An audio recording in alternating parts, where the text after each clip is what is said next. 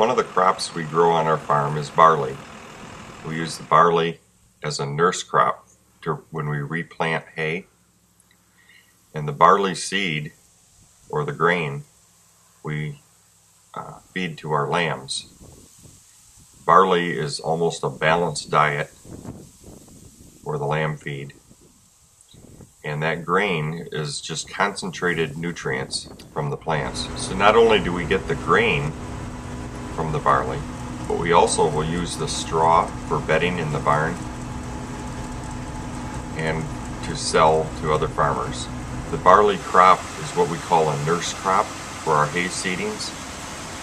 And by a nurse crop, we plant the barley with hay, and after the grain is harvested, the stubble helps protect the young alfalfa and bird's foot trefoil plants. Barley is a very valuable crop for our sheep farm.